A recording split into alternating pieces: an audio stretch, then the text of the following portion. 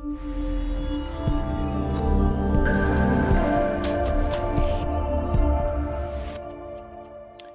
guys, welcome to the Revive Stronger podcast. I'm your host as always, Steve Hall, and today I'm very excited to have a really cool roundtable on mini cuts. Mini cuts are something that a lot of us bodybuilders, physique competitors have probably used. Many of you maybe have heard about them, and I think they're something that's definitely worth discussing because I think there may be a small part of a kind of bodybuilder's off-season periodization, but can be really beneficial, but also can be detrimental in certain circumstances. And I wanted to get Alberto and Jared on because both of them have used mini cuts. I've seen both of them talk about them in very intelligent ways. And I wanted to basically get them to bounce some ideas off one another, share some knowledge. I know Alberto for a time was known for the war on mini cuts, as he did a vlog on that. And also Jared has been part of the mini cut manual, which RP produced. And both of them have some really good insights. So I don't know if Alberto, you want to start off with your definition of a mini cut, and then Jared can kind of come in if he thinks anything different. Yeah, it's essentially a fat loss phase that just allows you to keep going without getting too carried away with the body fat. So usually we're talking about 5% of your body weight will be lost. And how much time? Well, it kind of depends on the person. I think the more experience you are, probably the faster we can run it. For someone who's a little bit newer to it, sometimes maybe it might take twice as long. But generally speaking, 5% of your body weight, and we're trying to take somewhere between, we'll say, ideally 4 to 8 weeks. Yeah. So everything Alberto touched on is really good. Our general definition is that this is not a sustainable fat loss period. This is a period in time in which we're potentiating weight gain. We're temporarily improving appearance. And like he said, 5% is pretty good estimation. The mini cut should probably last anywhere from 2 to 6 weeks long. And depending on how long it is how aggressive you should probably pair that to. So if you're going to go 2 to 3 weeks, maybe 1.25% body weight rate loss is fine. If you're going to go 6 weeks, which is my top end, I would say 6 weeks. I think anything past 6 weeks, you're going to run into some issues because of the volume that you're doing in the gym. You could potentially run into muscle loss. And if you're going more to that 4 to 6 week length, 0.75% per week is probably fine as far as the rate of loss goes, which is a little bit more aggressive than a general fat loss diet, which it's supposed to be. Like I said, if you go any slower, it'd probably result in significant not much fat loss over that period of time. And if you go much faster, it'd probably risk a little bit of muscle loss again, like I said. So. Cool. Alberto, you're on board with kind of the length. If it's longer, go a bit kind of less aggressive for that period of time, slow that things down. If it's short, like you can go pretty hard. Yeah. And I mean, I think ideally you want to get to the point where, you can go pretty hard and it's pretty short and you can keep your gaining momentum going. To me, yes, especially exciting and it's not a show, I'm like, man, this is like time I can be spent like improving, right. So you don't that out any longer than you need to. Yeah. One thing I did want to touch on, I think that the prerequisite knowledge before we even touch on these is that, and you did mention this, but they're not for most people at all. They're not for strength sport athletes who are trying to make weight caps. They're not for general population. They're for advanced people in physique sport who do not have a history of psychological issues toward food. Who are very, very nuanced with their approaches, very on point with everything. And if you're going to do a mini cut, you should probably take at least 2 times the length of the mini cut as a break before starting another one if you're going to do them sequentially in order to recover enough physiologically to reduce the diet fatigue that is coming with those. So that on top of knowing that you're probably going to be running these blind because there is a body water drop, what we call noise, which clouds that traditional body weight loss feedback mechanism that we really kind of go off of. So usually in general fat loss diets, we're going off this body weight feedback, which is really good generally. But if you take someone who's 200 pounds and they go into an aggressive diet that much, there's a huge noise and body water drop right from the start, maybe up to 7 pounds. You got to think about how many grams of water are pulled in by a gram of carbohydrate. So we have to just kind of trust thermodynamics. We should know our maintenance at this point because, again, we're advanced. These are advanced physique sport athletes. We should have a very, very good idea where our maintenance is currently. And that can give you an equation to set up to go into a deficit depending on what your rate of loss is going to be. So again, trusting thermodynamics is very important. And in the Minicut manual, if you don't know your maintenance or you're close to your maintenance and you think you just kind of want to double check, we do have a huge chart of like people who are this to this, generally here's their maintenance, this to this, generally here's their maintenance, male and female. It's going to be a big trusting process because of the body water noise. So all those caveats to this discussion, keep them in mind, and I think we're good. Yeah, what do you think, Albert? Oh, yeah. Go on, Oh, Alberto. absolutely. Yeah, like right now when I do a mini cut, like it's I feel like crap. I'm like, oh, this is fantastic. This is working. This is going really great right now. And sometimes it can even be worse than most of like what a contest prep diet is, because contest prep diet fat loss, like it's because of where you're going, it's kind of in the background happening. Whereas like a mini cut, no, it's pretty obvious that you're being underfed. For sure, absolutely, yeah. And then you're gonna feel like shit toward the end probably. And I think that might strike something in somebody's head, like, well, then how do you know if you're actually if you're not losing too fast? I think that if the time frames that we gave in the beginning relative to the rate of loss, which is just going to be based on thermodynamics and the actual equation you use to get you into that deficit that you need, is a really good starting point.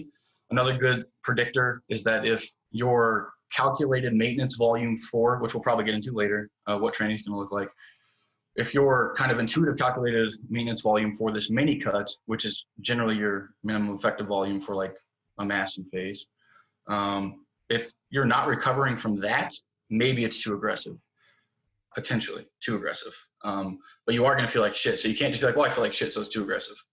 Because like Alberto said, it's definitely, you're going to feel that way. Yeah, I think what you've outlined there, and I'm glad we've put it out there from the beginning in terms of, we kind of talked about it's for physique competitors, for people in their off season, but I think it's super important that you outlined it's for people who, like, they've been through many fat loss phases before, they're skilled. It's kind of like, I would talk about it like driving like just a general car versus like a Formula One race vehicle. If you've just got no experience driving whatsoever, you're not going to go for the fastest thing because that's going to lead to some potential damages along the way. So I think that's super important to have outlined that. And I think that is something kind of Alberto talked about in terms of off-season and momentum and potentially abusing mini cuts to stay a little bit too lean because of like a psychological need potentially. I'd love to hear you kind of touch on that a little bit more, Alberto. Yeah. So the warm mini cuts was just basically because people were abusing of that button. I don't think the majority of people were running mini cuts per se, like as we have described, but they were just pressing the fat loss button whenever, they did get to the point where they just, they didn't look as good as they did, during the peak of their leanness, whatever that might be. So for a lot of these folks, it was not even competitors. Competitors, I think, especially now more than ever, they kind of get it, And once they've been there a few times, they're like, okay, like I need to invest. I need to put my coin away in order to see some, some returns that are worth my time.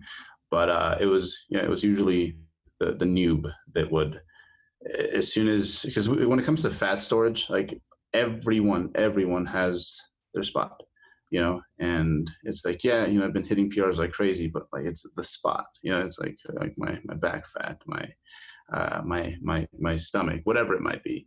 And yeah, so I think usually when it comes to like physique athletes who, again, it's like, I'm gonna compete in 12 months, I'm gonna compete in 18, 24, whatever. Usually they got a better handle on that because they know that time is limited before they, have to run that long contest prep diet again. But yeah, usually the abusers were people who still kind of do this to, I guess, wear their muscles as accessories. Not that there's anything wrong with that. I've been there and I enjoyed rocking those, but yeah, it was usually that crowd. Do you have a general kind of rule of thumb of how the ratio of kind of mass length to when you might incorporate a mini cut, how kind of infrequently would you like to see them generally used? Because obviously it's going to be individual dependent. So man, this is the first time I heard of the word mini cut it was Lane Norton's Inside the Life of a Natural Pro Bodybuilder. And he was running, I think it was like 4 weeks gaining, 2 weeks cutting, 4 weeks gaining, 2 weeks cutting. And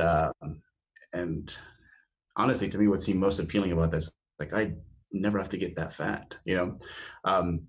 So I definitely think that is, that ratio doesn't work relative to when you think about like how slow muscle gain happens and how relatively fast, you know, fat loss does occur. So, but nevertheless, the word mini cut, I don't think he gets credit for that one. That was Lane's baby, like way back in actually the early 2000s. So personally, I like somewhere in the vicinity of, you know what, we can mini cut anywhere between, usually what ends up happening is every, we'll say 6 to 10 months is usually the going rate. And for most people, it takes a while before they even make it to the 6-month mark, to be honest, because it's hard to gain in a lean manner. For most of us, I mean, all three of us here, so, you know, we have a pretty good handle on that. Like we know more or less where we're going to be in 2 months, 4 months, 6 months, and we hardly ever miss it. But for someone who is a little bit newer at this, you know, they have great intentions, they know where they want to go, they understand how the big picture works, they're very serious about their competing. Usually it takes me a while before we can get to the point that we make it to the 6-month mark. And often it takes a few tries. So somewhere between every 6 to 10 months, I think is appropriate. Yeah, on the point of Lane, I remember reaching out to Eric Helms because the first time I heard about mini cuts was from 3DMJ, and I was going to run a group coaching, which we've just relaunched, but group coaching. And I remember asking Eric if I could use the name, and he was like, it comes back from Lane. So and I remember Lane running those really kind of brief, like almost mini cuts at the time. So it's, a throwback to Lane for that one. And I know potentially, Jared, you have a different perspective in terms of ratios of how long you'd like to see someone massing for before taking a mini cut. I know you may have slightly differing opinions on rate of gain potentially, and that is where the kind of the difference in ratios come from. But I don't want to put words in your mouth. So.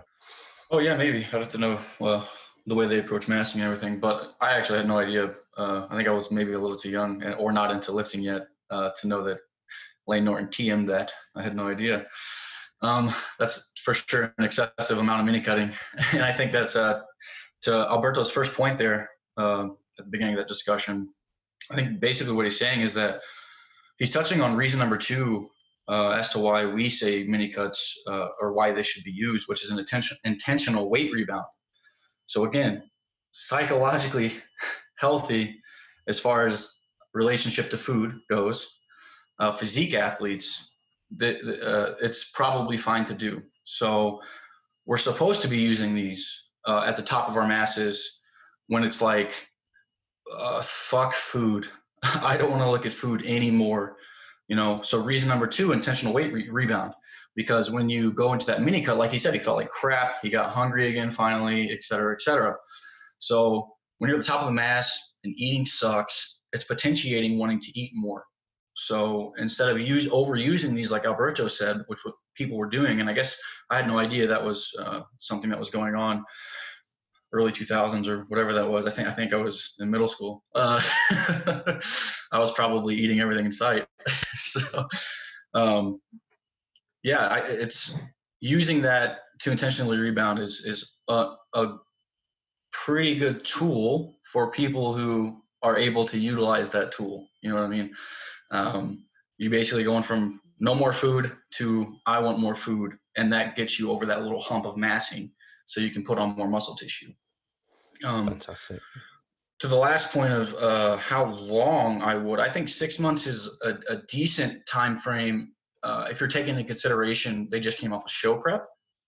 So basically what I'm saying is post-show you can run this metabolite intensive block of training because you've already been training with high volumes for quite some time, since we know that The volume during prep or during long cuts is very similar to massing. You kind of just, the gap goes like this as far as what you can recover from and what it takes to make you grow. So when you get into that post-show phase, getting some muscle growth out of that post-show process where you're eating a bunch of food, you're going back up to 10% body fat, etc. It's a good idea to go ahead and just, blast some intensity techniques, have fun with your training, get a bunch of pumps, have a good time. And then you can go into this maintenance period where you're, 3 to 6 weeks of maintaining before you try to push more high volume into your massing, because now you're trying to improve off of the show prep. So that's like, 5 weeks, that's already 10 weeks. And then you can mass for 20. You probably, like you were saying, Steve, you wanted to run 4 consecutive massing mesocycles before you did a mini cut. And I think it's a fine thing to do, especially if you're coming off of a really deep cut or a show prep or something of that nature.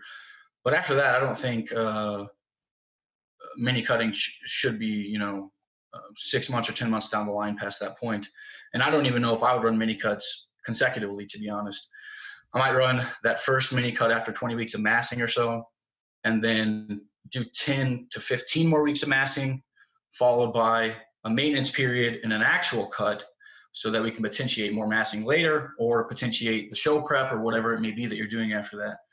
Because that's a pretty long process, 6 to 8 to 10 months or whatever that was, that someone was trying to grow. And now they're probably either, if they're advanced, ready for another show prep, or if they're beginner to intermediate, they're ready for, a traditional diet where they're losing at a slower pace and then massing some more. I think that's probably the best way to really gather steam and grow the most amount of tissue that you could. I guess we didn't touch on percentages. Alberto, did you say anything about percentages? No, I did not go over. So I think that probably happens anywhere. In the book, we say 10 to 15 for males. I think 10 to 18 is fine. I think you can mass 20 weeks, 10 to 18% body fat, 10 to 15, 10 to 16, whatever it may be. And then females, 16 to 25 or whatever that is. And then by the time you get to the top, there are some reasons why we would want to cut down. We can get into those later. But as far as your all's percentages, what would you say, Alberto? When do you guys feel like you should run mini cuts?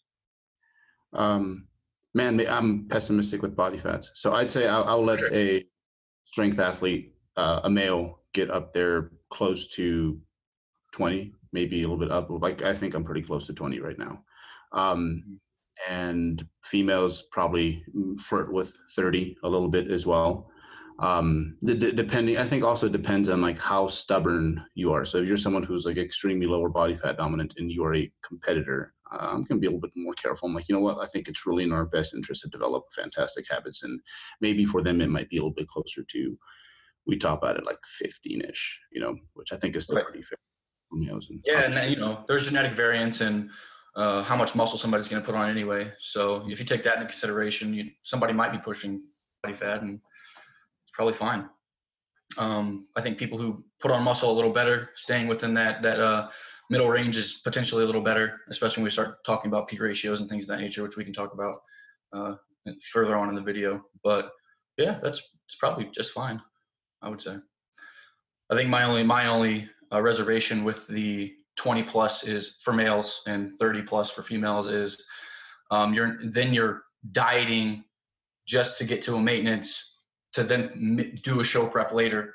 And I try to avoid that, I suppose. I don't want to diet somebody to have them have to diet again after a maintenance period. But I'm not even sure if that's what you guys do. I think maybe you run long diets with lots of refeeds that are super like week long or something like that.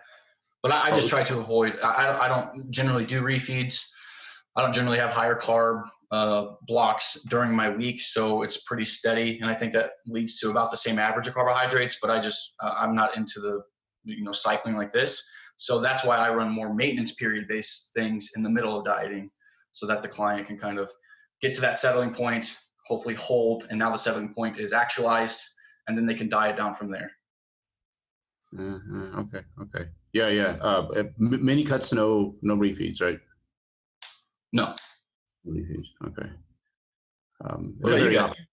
Do you do refeeds or mini cuts? Yeah, it's like it's there. Take it if you need it. Okay. Like if we're getting into some groovy parts of some training. It's like, it's like I strongly consider maybe you take this a few days before and hey, catch up. And most of those are for performance upkeep, right? Yeah, more than anything. Very few people. Again, like if you crack under a mini cut, it's like maybe you shouldn't be mini cutting. For sure, dude. For sure. Fast, efficient fat loss. Does that sound like music to your ears? The mini cut movement might just be for you. Mini cuts are like robbing the fat bank. You want to get in and out with as much fat as possible. In a short period of time, you could easily look to lose 6 to 12 pounds of fat. The mini cut movement is excellent. There's group support for extra accountability and also expert help within the group. We have educational videos to keep you on track along the way, and you get all your nutrition and training customized and individualized for you. So if that sounds of interest, get involved with the mini cut movement. Awesome. Yeah, I think that's actually, I'm glad you asked that, Jared, because that isn't a question I even had written down if taking refeeds, but that is something that people often ask kind of. I guess there is no black and white, you should take refeed, shouldn't, but like both of you just mentioned, you hopefully aren't taking the refeed for a psychological need. And you mentioned before, Jared, that if your performance is dropping, potentially you're losing a bit quick. And I guess the refeed, if it's helping performance, it would slow down the rate of loss anyway. So maybe it's kind of in there as a security measure in that sense, I guess, like Alberto was saying. Yeah, for sure. Well, yeah, the performance loss is occurring on maintenance volume, which is literally just volume to help you maintain your muscle tissue. Something's probably off there. The refeed might take you up to the calories you actually should have been eating for a brief period of time, and then that can help with performance. So that maybe it's a smart idea.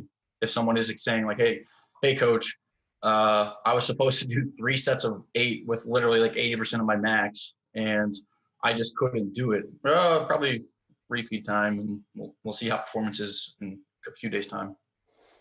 And on that note, Alberto, what does training during the mini cut look like for you? Is it different to other phases? How do you like to go about that?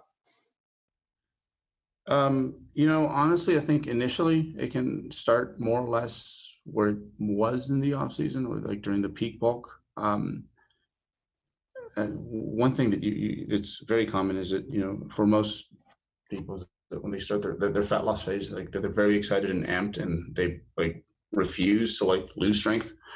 So I think it's a lot of things. I think it's mostly just, one is excitement, and they probably, the little leakage they might have had when it comes to like lifestyle things, like they might have gotten that like stuff together again, where it's like they're just sleeping more, keeping stress under control, just all those little loose strings, or they're keeping track of those things better. I know I do. Like once it's time for fat loss, like it's like, you know what? Yeah, I can go on that hike, but I think I'll save it till like after this, so that I can save my limited energy for what's going on in the gym. So training, we can usually start it there. And then usually I reevaluate blocks with someone who I know quite well, say like every 3-4 weeks, and then kind of see how they're ticking, make them go through their checklist, and then we can change it from there. But at most, maybe we'll see like a 20% decrease from like where they started. In terms of volume. Yeah. In terms of volume. Cool. And so, I guess it's not like you haven't prepared it to be a different phase of training. It's as what we were, but we might modify if we need to, and likely mostly a volume change, or if something else crops up, then we'll change it if we need to. And it's usually the very big, strong males that require it. Even like pretty advanced, like strong females, like they seem to just hang on to strength like scary well. Like even through a contest prep, sometimes it's like, should we really be lifting that strong?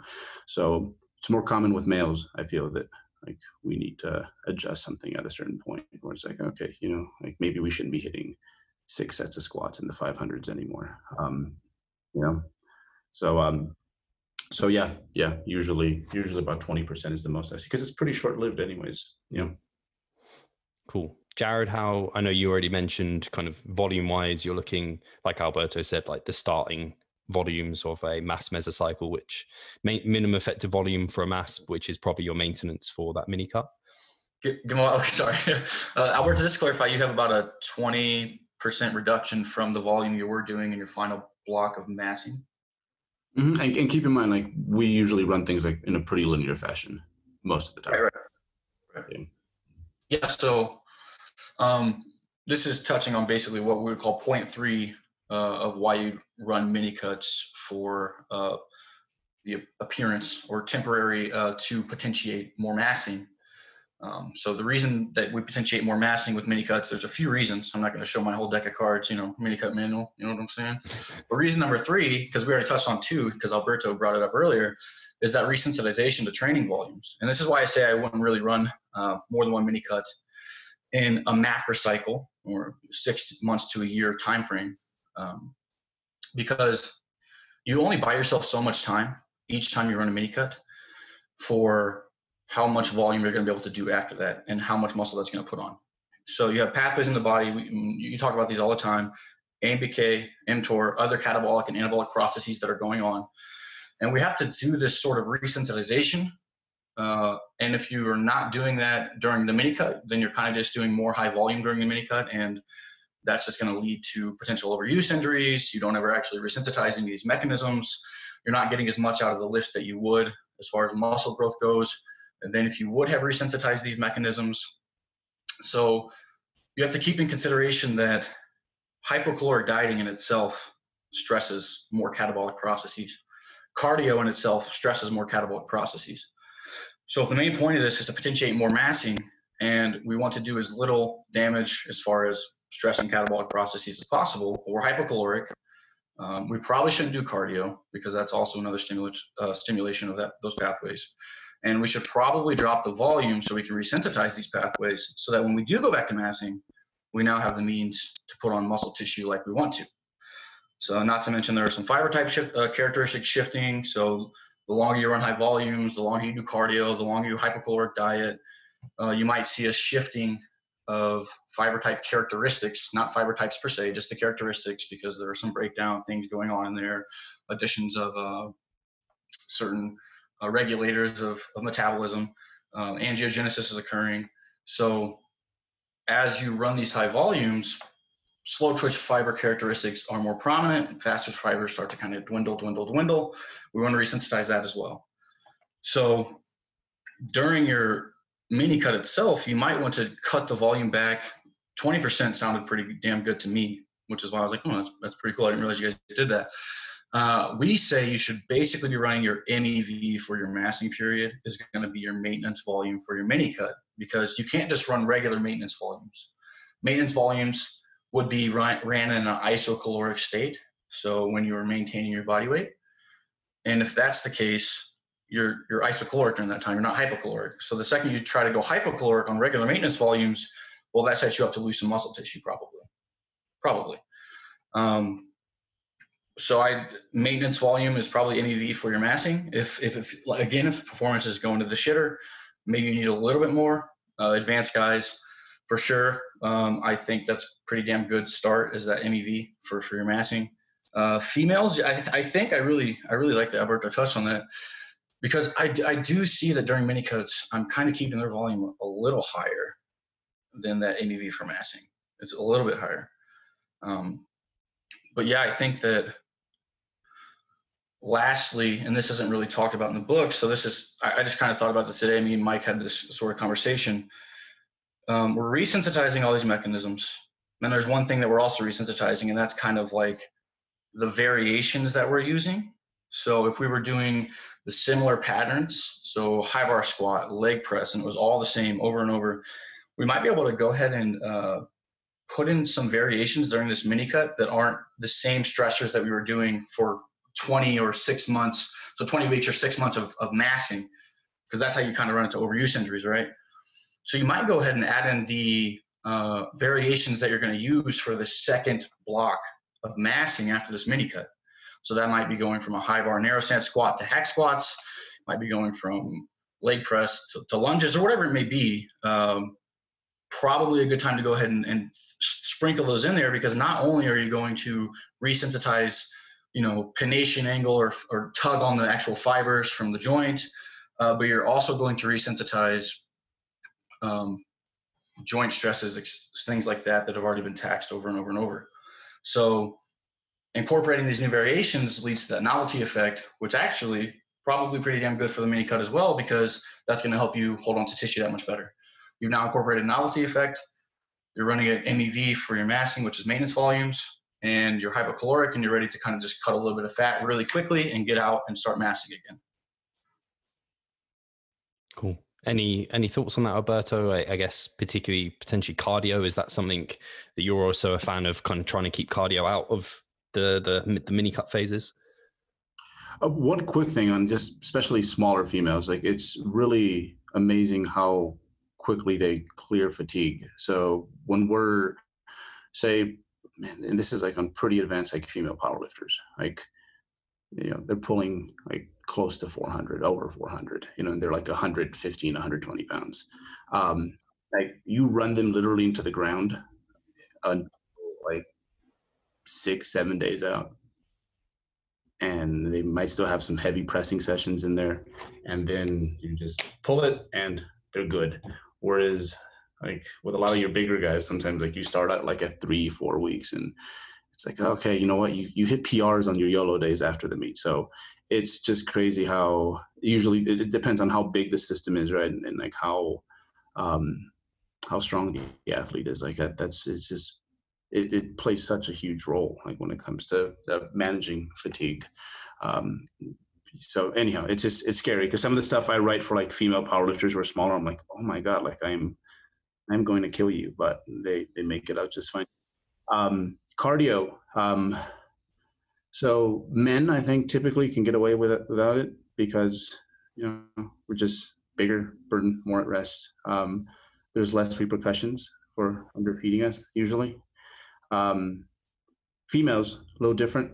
I'll throw in some cardio, but it's not nearly to the point where, you know, like towards the end of a contest prep, it's like we might be doing more cardio like than lifting at some point. And that's just the reality of like getting lean. I mean, that used to be a rule of thumb. Like there's something really wrong. It's like, yeah, there's something, if you want to make it like, you know, it is like people brag about the amounts of cardio they're doing or their macros and stuff like that. And it's like, but the goal is to make it, you know, to look right on that stage. But prep, mini cut wise, honestly, like 3-4 sessions is about right, which to be honest, for a lot of females is kind of sort of what they're doing anyways. Like we don't even change it because say they work a sedentary job and usually most sedentary folks, I have them doing like 3 or 4 like sessions of some sort of light cardio, which usually plays the role of just enhancing recovery and obviously a little buffer there because like you don't move all day. So we might bump that up maybe like by a third of what it usually is, and that's fine. So maybe double it sometimes, but yeah, females usually get some cardio unless, I don't know, they're a personal trainer and they're on their feet all day. They're a server and they're moving around all day. But yeah, step counts is definitely one thing we do take into consideration because a lot of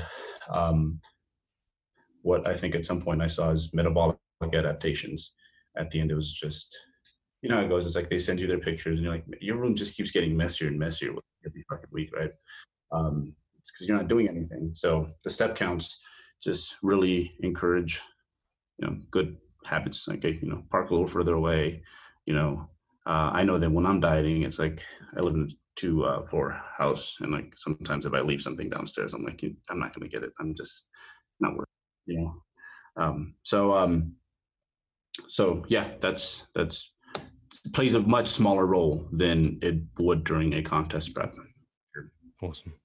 Yeah. So again, that's for me, it's no additional cardio on top of what they probably already are doing. So like he said, you're not just getting rid of cardio completely for somebody who's working an office job anyway.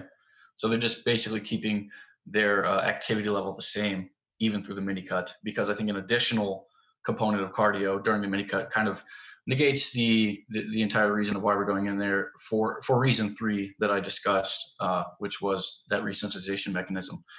I don't think like 1/3 additional cardio is going to ruin that or anything. So it's probably fine to do some, but I think that most of it should just come from the diet. You should just get in, get out, and be on your way for more massing, potentiate that massing, more growth. And yeah, for sure. Just, you know, I don't think a little bit of added cardio is going to kill anything. I think it's probably fine. I think adding in contest prep style cardio and really blasting, it's probably a terrible idea. And again, just get in. Most of it should be from a deficit. Most of the mini cut should be from that deficit that you went off of your maintenance calories in the beginning, and get in, get out. Cool. So. I think this is probably the final thing in terms of training related questions. Kind of, we've got the idea that you're kind of keeping your volume, kind of, you're not pushing higher volumes, you're kind of keeping it towards your lower baseline that you might have during a kind of hypertrophy mass phase. But in terms of kind of training, kind of adaptations, what about rep ranges or kind of the use of metabolite work, if you are incorporating that potentially, not even incorporating that in terms of different phases, but is there anything there that you're kind of more towards avoiding or removing, or is it not something you're kind of too concerned about? I don't know if you want to start, Jared, and then move over to Alberto. Sure. So when I am taking somebody through a massing block, which is, consecutive mesocycles of massing, generally toward the end of their massing, they're at their highest volumes. And that does come with some intensity techniques being used. So that can be occlusion, drop sets, supersets, whatever that may be. And because they're using those, and because one of the potential mechanisms for this resensitization is angiogenesis occurs, the higher that you, or the more that you use these intensity techniques, which actually makes them worse. So they don't work for long periods of time. So keeping those in the mini cut might be a bad idea. Resensitizing those mechanisms so you can get back to using them in your massing is probably a good idea. So that's another thing that you're kind of resensitizing during this period of time. I think that, the last 2 months of massing, the last month of massing, whatever it may be, you're utilizing more of these techniques. So it's probably a good idea to go ahead and take them out in the mini cut, lose a bunch of rapid fat, get back to massing, and then start incorporating these things again and going up in volume. Are you any different there, Alberto?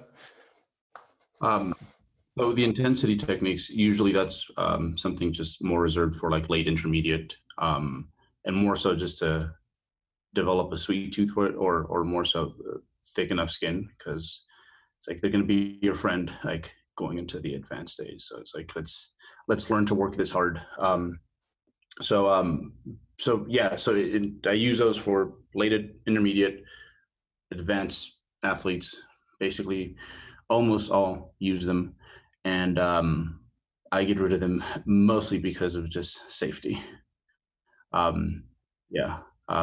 So it's the thing I miss the most when I am mini cutting. It's like my training is so missionary, basically, and maybe a little bit of the super high rep stuff kind of goes away. Because I have seen in my own experiences that, when someone just has a cocktail of like many different rep ranges, grow better. But still, I believe the majority of the work is going to come like through that, like, I guess those traditional loads and the traditional work, the whatever it might be. Everyone has different ranges, but somewhere in like the 5 to 12 rep range, something like that. So we keep most of that, but a lot of the cuts come from like the other stuff.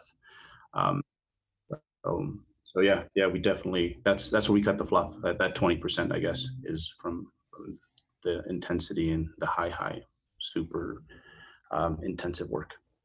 Awesome. That makes a lot of sense. It's cool. You've kind of got to the same kind of programming methodology, but through different kind of ways of thinking about it. And I guess that's because you both practiced it and found this to be the kind of the solution that you need. And that's what I love about doing these chats. We're also all looking at the same data. We're just, our conjecture might be a little different on some points. We theorize, and that's why it's theory. And sometimes we theorize slightly different. Then we put them into practice, and that's how science works. They read the data one way, and somebody else read the data another way. And here's the conjecture, and let's do some tests, and then now we can be more accurate in the future.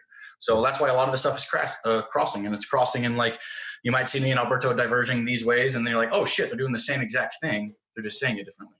So yeah. It's really cool to hear him talk about them, actually. I'm like, oh shit, cool. That does basically the same thing. We end up in a lot of the same places, like you said, different roads. Oh, I didn't think you were going to be here, but yeah. Yeah. Just like when I was in Colorado, you didn't think I was going to be there? Yeah. Like, what's he doing here? Fantastic. I guess we've kind of gone through actually who they're for, who they're not for, rate of loss, training adjustments that we might make, which is fantastic. And I think probably talked about some of the benefits in terms of like the resensitization.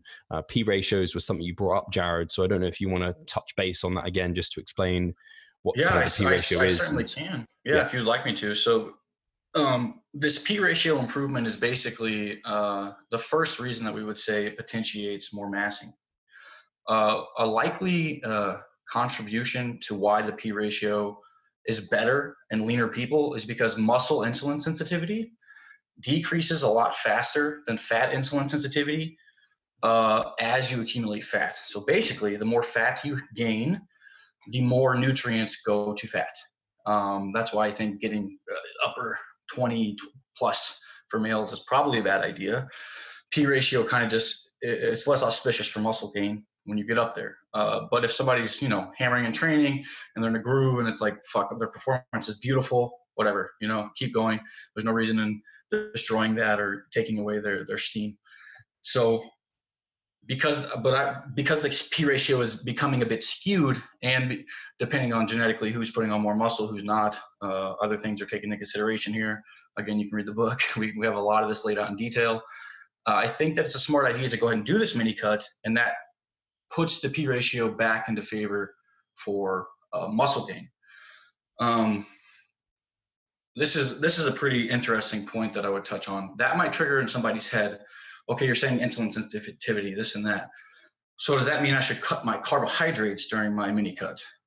It's pretty well shown that just losing the body fat, and it doesn't matter if it's you dropping your carbs or you dropping from mostly fats or just an even range, insulin sensitivity improves for muscle insulin sensitivity and decreases obviously for the fat. It doesn't matter if you're losing that from just reducing the carbohydrates, which you do not have to do. There's no reason to making yourself suffer that much. It's kind of stupid. Or if it's coming from just even distribution of nutrients. So I think it's a good idea to maybe slightly raise the protein because it's an aggressive diet. Keep the carbohydrates pretty similar to the massing and cut the fucking fats down. 0.3 grams per pound, maybe even a little lower because it's not a sustainable fat loss approach. It's a very fucking rapid and fast fat loss approach. So you can keep carbs high. This is going to help with people not feeling as flat. You're still going to get flat because you don't have the inflammation from the excessive training volume. You're kind of going down in that. You don't have more nutrients. So you're in that weird, you're going to go from mass way up looking fucking awesome to that weird period in time during your prep where you're like still fat but smaller. That's a mini cut. That's where you're going to end. So don't expect to look like a god by the end of the mini cut. And if you are, stop. Just get that out of your head. So I think it's a good idea to improve this P ratio. And I think there are some very good, as far as conjecture goes from physiology, there's some very good physiological rationales like insulin sensitivity for muscle versus fat as to why we should do this. But that's definitely one mechanism by which it probably occurs. Cool. Yeah, I think Alberto, you might have to correct me, but Jeff Alberts calls it like the tweener stage or something, where that's you funny. Just look like fat and flat. That's funny. Your shirt's like, they're not just tight anymore, but it's also not like cut up, right? Exactly. Like you said, Jared, it's like the goal is not to look fantastic. I've goofed up myself where it's like, hey, this is going like really well. If I just push out like another 4 weeks, I think I'll look really cool, and that never really works out well. So yeah, the goal is to set yourself up for that next leg and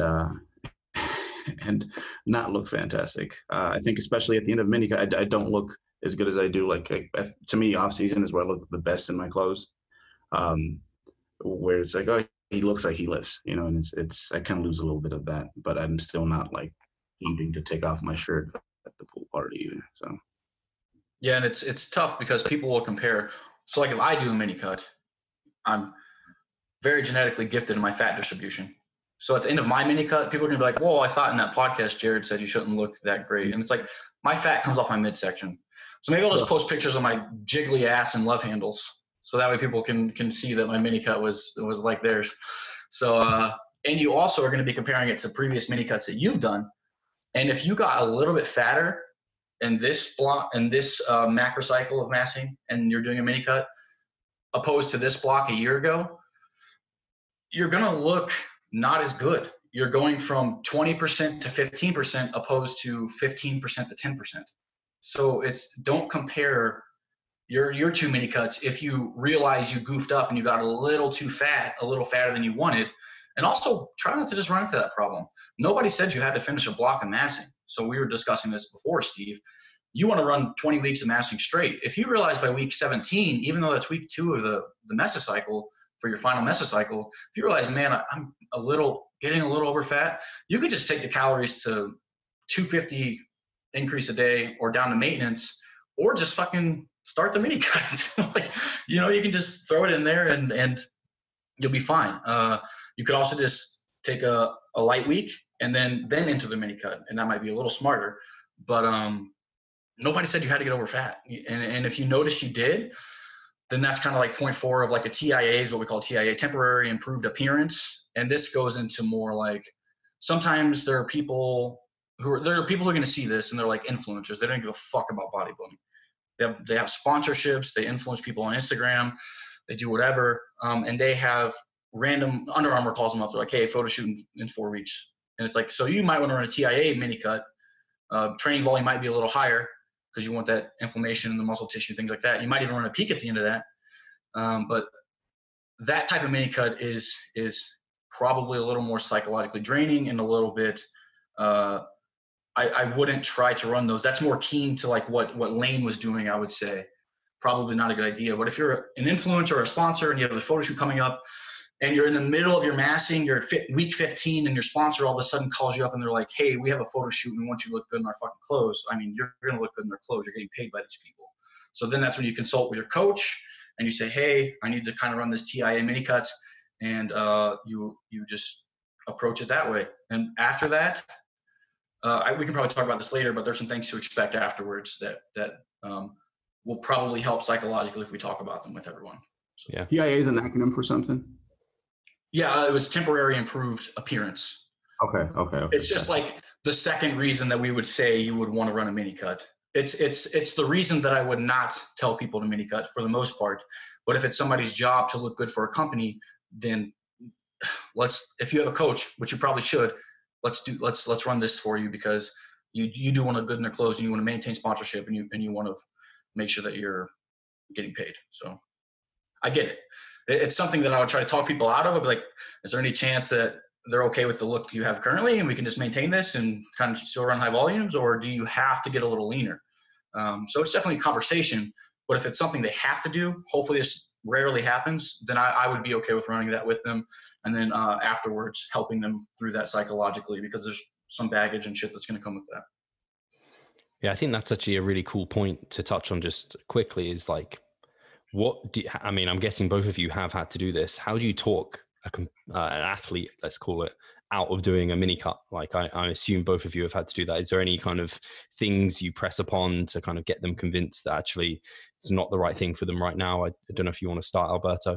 Yeah, Alberto, I would love to hear what Alberto has to say. I think remind them of the end goal, because sometimes that can be so abstract that we forget why we're doing this. And it's like, just put in their head, it's like, imagine when you just like lined up with those dudes and you're about to get up on that stage, right? It's like you want to know that you did everything right to get there, because it's going to feel shitty. Like if you're there and you're like, fuck, I'm about to get spanked. And I know exactly where I took those wrong turns. And you're going to be more mad, not necessarily at the honest mistakes where it's like, okay, something to learn from next go around, but the ones where you got in your own way. So reminding them of their end goal, essentially.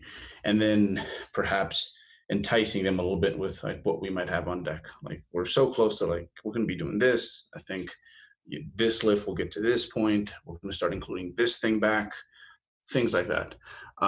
So yeah, both, I guess the long term, and then like just like what's right around the corner. So waving those carrot sticks. Love that. Are you similar, Jared? Yeah, absolutely. If somebody comes to me with, Steve, you've come to me before. Oh yeah, I can. Yeah. Yeah. Hey, I want to run a third mini cut, and we literally just sit down, we have a conversation, and I'm like, why? And you have to list out your whys, and then all I have to do is provide a perspective.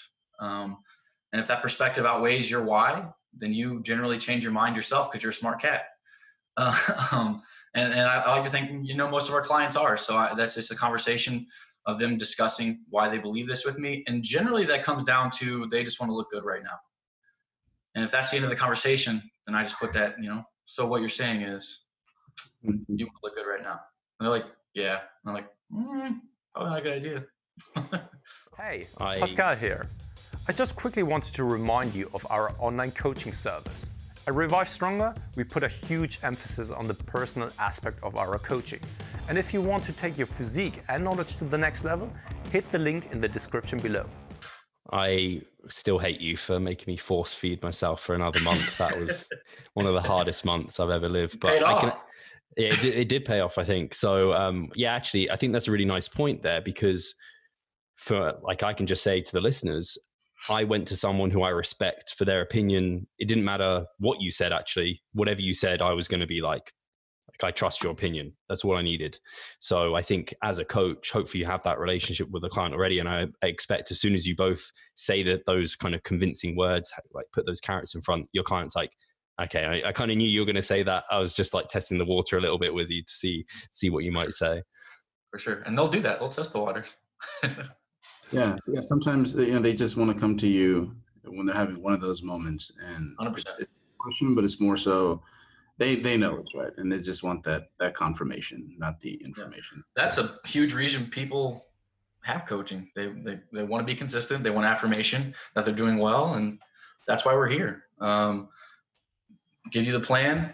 You're the man. You're the one doing it, and we're just here to let you know if you're on the right track, or if you're going off the rails a little bit. We're like, hey, come on, let's have a conversation. Let's get you back on track. And that's what they want. So that's why they come to a coach. Absolutely. It's not magic per se, because I think most of the people who sign up for our stuff, it's like they know how shit works. It's just, you find the human element, it's the whole emotional thing in there. And it's big conflict of interest happens, and we're literally there to just 100%. And we all do it too. Like, I've seen 3DMJ coaches coach each other. I spitball ideas off Steve, off Mike, like whenever I'm into prep, I'm like, man, I don't think I'm ready. We all have to have that at some point. It's not just our clients, the coaches need it too. The highest educated coaches. I'm constantly having conversations with Mike. He's like, man, I don't know, am I lean enough, and this and that and this and that. I'm like, Mike, here, listen, let's sit down, let's have a conversation. And but it's something we all need. Human connection it's never going to go away. So awesome. And I think just to finish, after the mini cut, I think this is something that some people, I see questions about this all the time. Shall I reverse my calories? What shall I do? So I'd love to hear you guys' perspective on this. And I don't know if, Jared, you want to start off with, like, what's your approach post mini cut for people training Absolutely. nutrition? Yeah. So first and foremost, you're going to have to realize there's probably going to be an initial increase at a 1-to-1 ratio of the initial decrease that you saw in the beginning of the mini cut, right? Body water. It's body water, and that's going to come in the form of sub-Q water, some bloating, which is you're gonna be farting more too because you're not used to that much food, and intramuscular water. So you're going to look fuller, you're going to look better, and it's going to start right away. But you have to be okay with the weight gain coming. So if you lost 4 pounds right away week 1, probably going to gain 3 to 4 of that back week 1 of the mass, and that can be done literally just by coming off the mini cut, up your calories to pre-mini cut maintenance calories. Pre-mini cut maintenance calories. Body water is going to come with that. And then by week 3, you can probably make those adjustments for that 0.25 to 0.5% body fat increase or body weight increase as you mass up. So maintenance calories for the first 2 to 3 weeks. If you can, you got to stick it out. You got to rough it out. You just did a mini cut. You have to recover from the mini cut and then start the increase after that. Where you're going to feel a lot better just from the intramuscular glycogen, just from seeing the scale go up a little bit. Your clothes fill out a little more. But there is going to be some bloating because you're not used to that much food, and you're not used to the sub-Q water is going to come with that. So you have to be okay with that, and you have to be consistent and wait for that 2-3 week mark, 2.5-3 week mark before you start making that increase for the initial massing gain you want to see. Awesome. And then just training wise, do you throw in a deload at the end and then get into the next phase of training? I generally do if it's a longer mini cut. So if somebody's running a 2-week mini cut, it might not be necessary. And that generally is more with like people that I coach that are enhanced. I don't ever really see a natural guy doing a 2-week mini cut. I've had some natural guys run 3 to 4 week mini cuts. But generally the longer the mini cut, you're probably going to need to deload after that. It's 5 weeks of training volume that you're running, that you're maintaining with, which is, that's not no training volume. It's accumulating some fatigue. So it's probably a good idea to dissipate the fatigue, especially since you were so fucking hypocaloric that you're going to run into some issues if you just try to go right into massing. So I think the longer the mini cut, if the mini cut exceeds 2-3 weeks and you're not enhanced, it's definitely a good idea to do a deload no matter what. So awesome. Alberto, anything different on that? I think we end up at similar places again. So post mini, when it comes to calories, is usually have a good handle on where a person's calories are at. And some people are very adaptive relative to others, like 1 or 2 weeks adaptive. Like that's enough for their body to like, we're doing. And then there's some folks that it's like, how did your genetics make it this far? Because you could keep losing ever.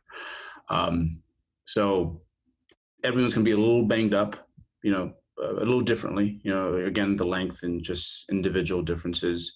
And so usually it's like, let's just say if this person's maintenance was like 14.1 calories per pound, like we just apply that to the smaller version of them, but we take into consideration the fact that you're either adaptive, you're not. Some people, as they get lighter, myself included, I just get more wiggly. Like it's like, I move around more without necessarily realizing. So usually like it's about the same, and if not a little bit more, and it just seems like on a per pound basis, like I guess I lose.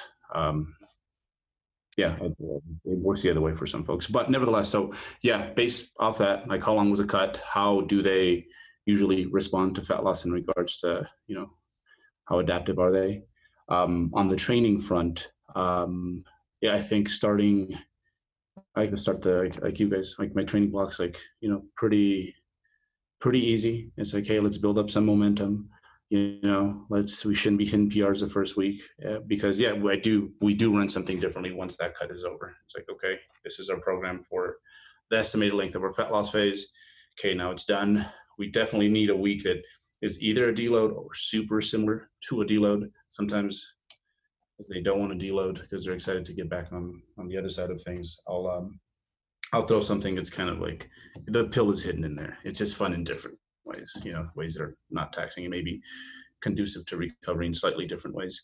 But yeah, we start off slow, build good momentum, let things kind of untangle a little bit before we really step to it. And then, right around the 3-ish week mark, 4-ish week mark, I think often some people, that's when they look their best. It's like, now that they've been eating enough, they're like, oh, okay, like a lot of the extra water retention is done now. And that's usually a sign that, okay, like let's really start getting into it. Let's really start to make the intake a little bit less ambiguous. And let's start going a little bit hard across the board with everything. Fantastic. I think we've actually covered pretty much every point. I know, Jared, you're a bit kind of time-wise, but actually I think we've pretty much covered each point. I don't know if either of you have anything more you wanted to add to the mini-cut discussion, but I think you guys have done a fantastic job. Yeah, first of all, I love these eclectic conversations where you have panels and people can derive their ideas off of all the stuff that they're hearing and make their own conjecture and come to the conclusions. It's probably better that way instead of, you know, somebody watching one person and parroting everything they fucking said. So I like this a lot. You should do more of these. But taking everything we just said into consideration, maybe I could lay out an example that we found as far as calculating where to start. That might be good for somebody. You know, first take everything we said into consideration, and then here's kind of what we found. What do you think? Is that a good idea? I don't think it's a bad idea. Okay, so I don't know how it's going to look right now. I'm just going to say like 200-pound male. If you're a 200-pound male and you want to run a mini cut, here's kind of what we say.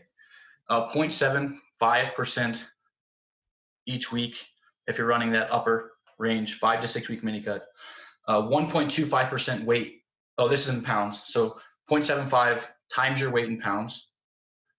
Or sorry, 0.75. You want to lose 0.75% of your body weight each week if it's a longer mini cut. And you would take your weight in pounds and multiply by 3.75. That's 3.75 calories for each pound body weight. And that's going to put you in that right deficit. If you want to lose 1.25% of your body weight, and then you would take your weight in pounds and multiply by 6.25.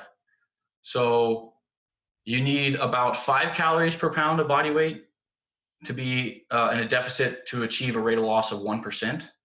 So if this guy's 200 pounds, then that's 200 pounds times 5 is 1,000 calories, right? So that's per day. 1,000 times 7 is 7,000.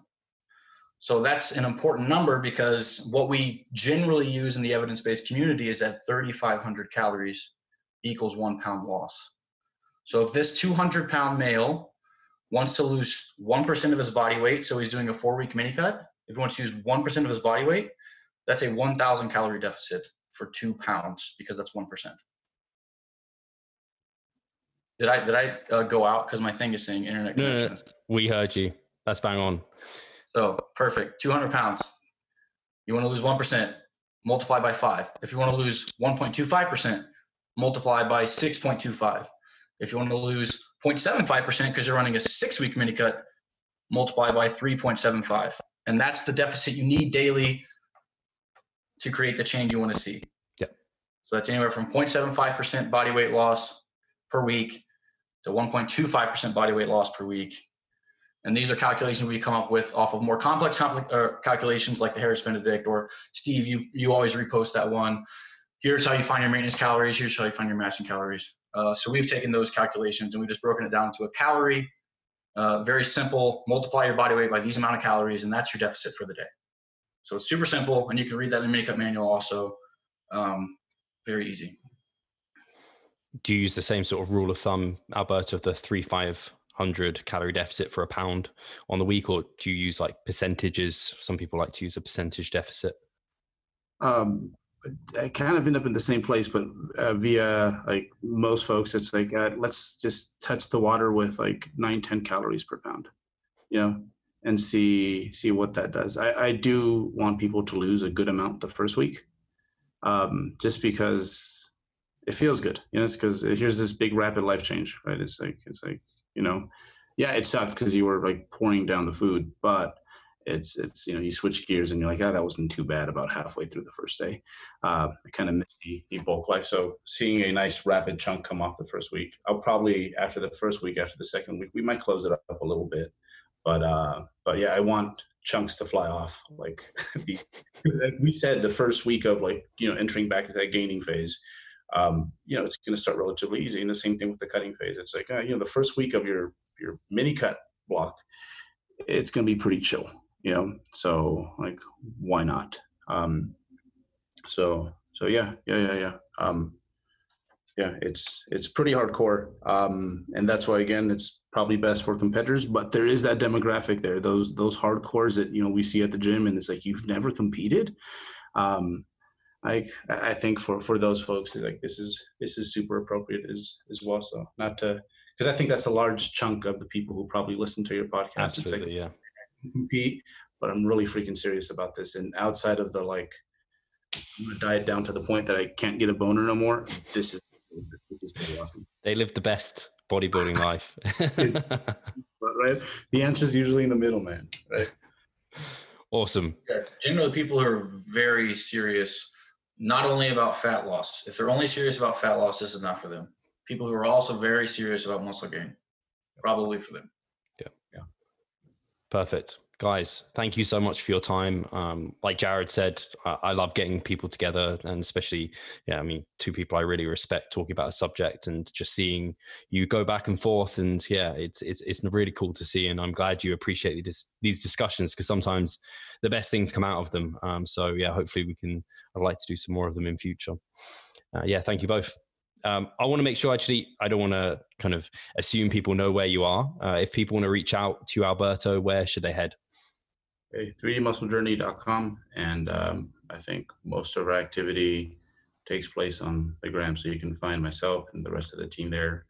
And yeah, we keep busy, and it's not just us. We have a collection of just a bunch of dope people, registered RDs, therapists on staff. It's yeah, it's been dope to see us just start from like just 3 dudes that like would catch shows on the weekends and, you know, would write about them to like now, you know, it's like, shoot, like we got influence, like be careful with what you say, because people take, you know.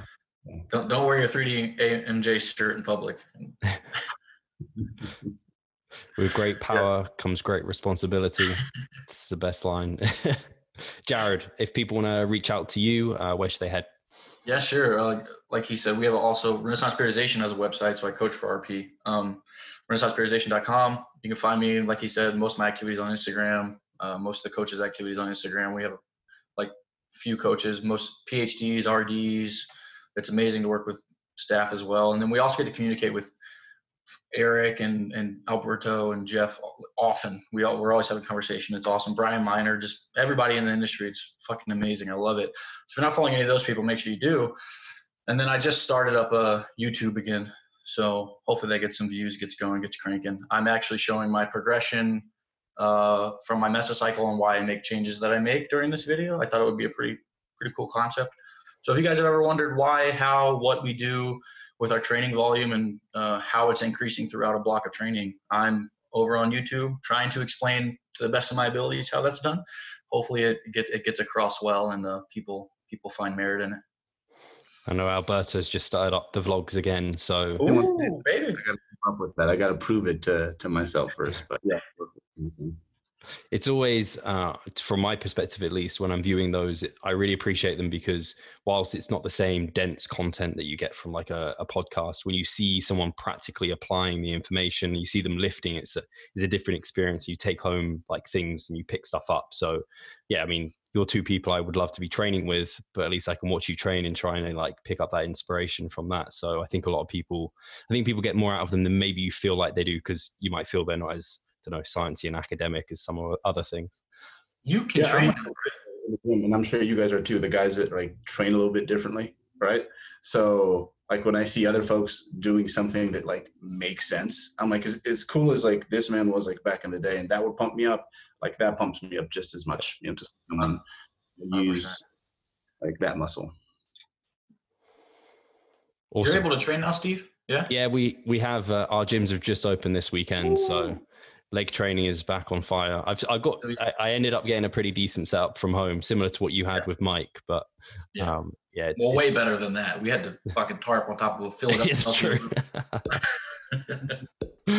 Guys, again, thank you so much. I think the listeners will have enjoyed this a lot. I hope this gets a lot of listens, a lot of shares, and yeah, appreciate you always. Take care, and we'll talk to you soon.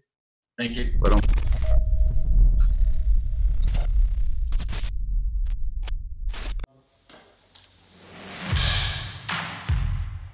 So I'm Steve Hall, founder of Revive Stronger and a coach of Revive Stronger. My name is Pascal Flor. I'm the co-owner of Revive Stronger and also a coach, of course. Revive Stronger has probably been going solidly for 3 years, roughly about 3 years. Revive Stronger, to me, it is becoming kind of my child, my foster child. It's the gathering and getting together of like-minded people. We've been expanding the coaching team, which is helping us help more people.